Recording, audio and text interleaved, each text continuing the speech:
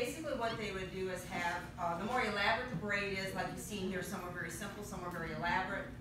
The more elaborate the braid is, the more higher up in the social status they were. So it signified their social status.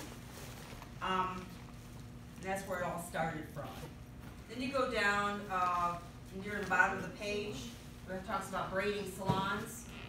There is a natural hair stylist license that you can get. But natural hairstyling means that they use no chemicals and they don't alter the natural curl or coil pattern of the hair, which includes blow drying. You can't shampoo, you can't blow dry, you can't alter the curl of the natural curl or coil of the hair. So, and on the next slide I'll tell you a little bit more about the natural hair culturist license that you can get here in Michigan. But remember, natural hairstyling is very big right now, it's very popular. We're trying to get away from, we haven't done many relaxers or perms in I don't know how long, because we don't, you know, everybody's going more natural, more healthy here, okay? So that's what a natural hairstyling is. You go down to the bottom of the last paragraph, third line, it says, braided patterns can last up to 3 months. Now, of course, it depends on how oily your hair is or how dry the hair is, how you maintain it. I know the book says that it's best to do every 6 to 8 weeks, I believe. Yeah, 6 to 8 weeks is preferred, but it can last for test purposes and study guides. It can last up to 3 months. So this is not in your book, but like I said, natural hair culturist license is a license for the state of Michigan. When we get into laws and rules, we'll talk a little bit about that too. But it's a 400-hour program. They have to take a practical and a theory exam. And it's just braiding. Again, you cannot, since it's a natural hair, if you are in a braiding salon where that's all they're doing, all the people in there are just natural hair culturists licensed. They're not licensed as a cosmetologist. They're just doing braiding. Then that's all they can do. They can't even have a shampoo bowl in there. They can have a sink. So your clients have to come in with their hair shampooed. They can put product on. They can't blow it out. Because when you blow it out, you're going to be changing the curl or the coil pattern. So they tried at one time to try to get the state to allow them to have a shampoo bowl because clients were coming in with dirty hair and they wanted to shampoo it and blow it out. And they said no, because you'll abuse it. They figured, you know, people, if you did the shampooing, then pretty soon people are coming in for a chemical or a color. So the state said no. I'll kind of describe what each one was in a second. Another thing, I got a couple of pictures and a short video on the next two things. And we're still on page, you can take bundles of hair and you can separate. Sometimes they're just doing it to get the loose ends. Sometimes they're doing it to blend colors. You know, so that's what a hackle is. And you can see it looks like a bed of nails. You know, it is dangerous if you're not careful about how you do it. You can hit knuckles and stuff like that too. So that's a hackle. The drawing board sandwiches the hair in between after you use the hackle. The little tiny little. Like a pet, bro. Yeah, you're right. Now they're putting those satin strands, which we'll pull them out tomorrow. The satin strands, and then but they can do it after they've used the hackle, and then it keeps it from getting snarled up and tangled. You just pull them out when you need them.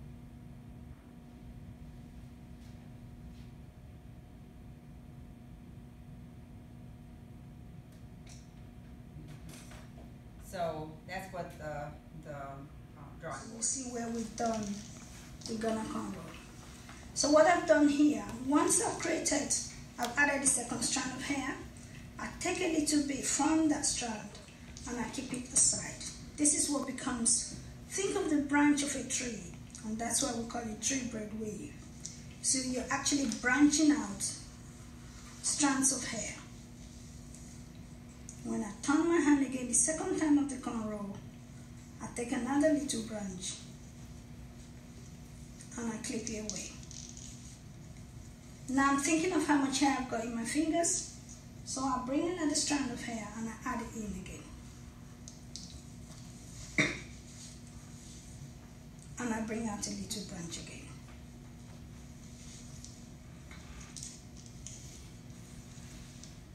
I'll take more hair again, I add it in.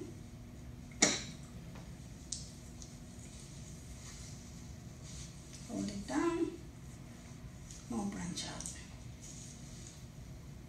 Add more hair in. Hold it down. Just keep it out with that one. You're gonna keep it. And then branch out. That's the fake hair. And that's your process.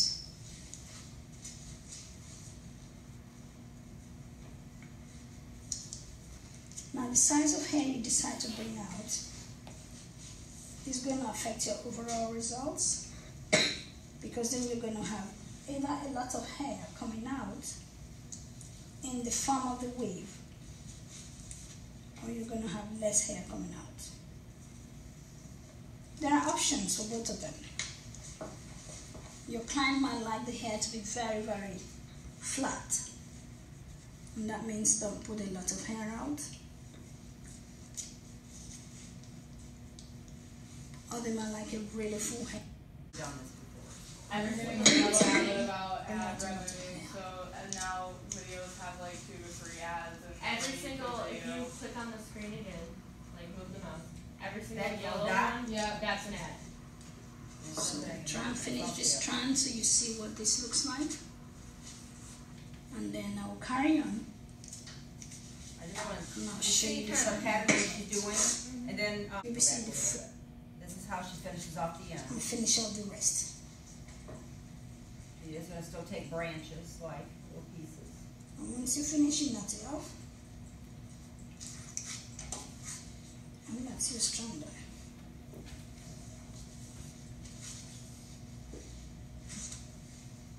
So this is what we're going to be working on. And once I've finished it completely, you'll be seeing the finished look. Keep watching, and thank you.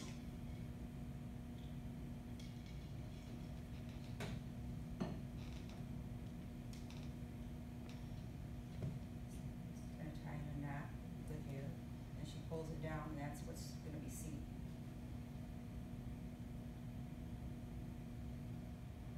Okay, then I'll show you the after. Can I get the idea? This is the detailed design.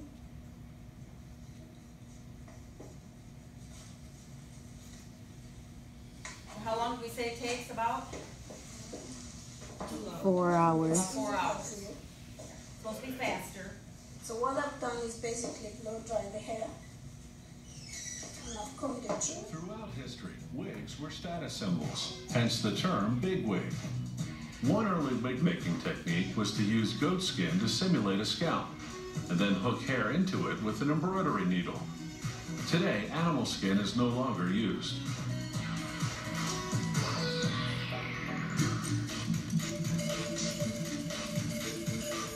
These days, wigs can look so real that no one would notice. To make a custom wig, a wig master measures the client's head from all angles, because heads come in many shapes and sizes. He wraps her head in cellophane, twisting it just under the earlobes. Next, he sticks filament tape all over the cellophane wrap. He layers it 4 times to make a cast. He lifts the tape and cellophane cast from her head and places it on a wig block, a head shape made of canvas or wood. You'll see that tomorrow. We'll look at it. Using a grease pencil, he traces around the cast, making a pattern of the client's hairline on the wig block. The wig master then cuts pieces of plain blue paper. He pins it on the wig block within the pattern lines. The paper will prevent light from reflecting into his eyes as he works. Now he places a large-sized polyester and cotton lace on the block and cuts it to the penciled outline. He pins a finer lace from front to back, pleating the edges with pins. He pulls open a drawer full of real and fake hair, and it's hard to tell the difference between them. He chooses a tail of synthetic hair labeled Venetian blonde. Pieces of pink and orange synthetic hair will be blended into the Venetian blonde tresses to create dramatic highlights. This is the tool for the job. It's a giant comb with rows of sharp steel teeth. It's called a hackle. The wig master places the Venetian blonde synthetic hair between the teeth of the hackle. and sets the bright pink and orange locks on top.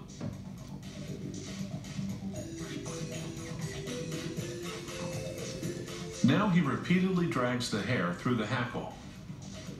He loses some strands in the comb, but those are usually the weaker ones. This is called hackling, and the action gets progressively more vigorous. He twists and twirls the tail as he pulls it through the hackle.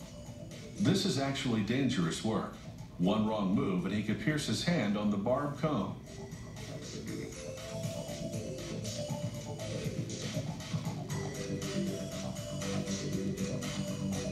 Once the hair is blended, he cuts it in two.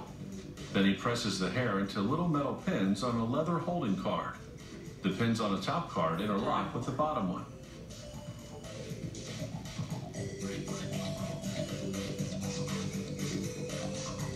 He pulls hair out of the holding cards a few strands at a time. With a small needle that looks like a fishing hook, he knots the strands into the lace, beginning at the nape. This is called ventilating. It's very similar to rug hooking. In fact, it may be why toupees are often referred to as rugs. Ventilating is labor-intensive. He spends a minimum of 50 hours, knotting the thousands of strands that it takes to make a wig.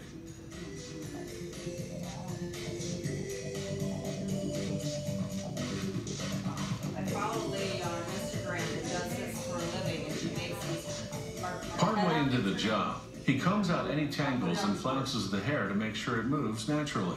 I'll put her Instagram if you guys want to follow her. I just follow her because Wigs for film and TV are usually made by hand rather than machine because the result is more authentic looking. Because the camera tells all, the wigs need to look as real as possible.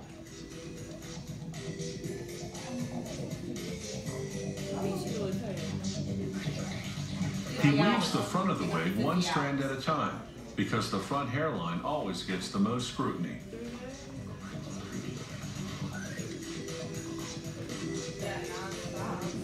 Now it's time for the fitting and the transformation. The wig needs a little styling, and he trims the ends. He cuts away the extra lace, and voila, she's ready to let her synthetic hair down and get into her new role.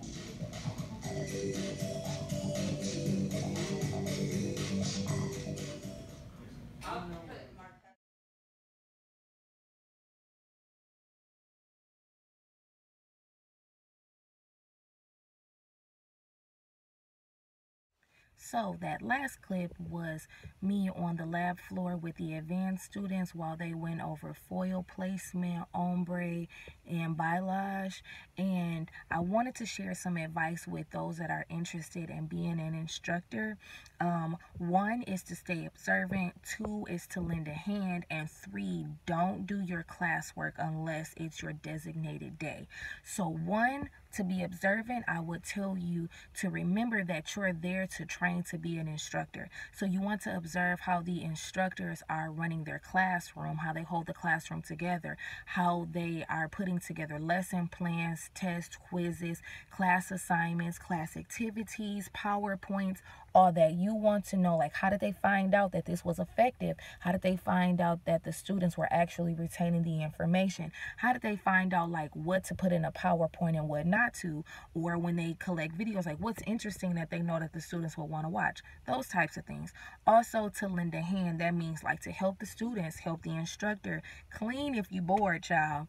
Helping students, like just going around and asking them, like, hey, you need help with that? Or, you know, just sharing your advice or your opinion on working in the salon, and try to stay positive. You can share the truth of the industry, but you can also stay positive. Like, there are some negatives in working in the beauty industry, but always flip it and just make it into something positive. The third thing is, do not do your classwork unless it's your designated theory day. I say that because you can get bored when the students are doing their theory or lab work and they don't need any help. You're like, oh, this is a good time to pull this book out to, you know, do some homework or get caught up. Do not do that. We have designated 3 days for a reason, and that's when you want to do your homework. You should be doing your homework outside of the classroom on your own time, because like I said, you are there to be observing. You are there to basically train to be an instructor. You don't want to look like you are preoccupied or busy doing homework when you could really be observant to all the other students and the instructors, and you want to look as available as possible. So I hope that you guys enjoyed this. I hope I wasn't too long-winded. I cannot wait to see you guys later this week. See ya.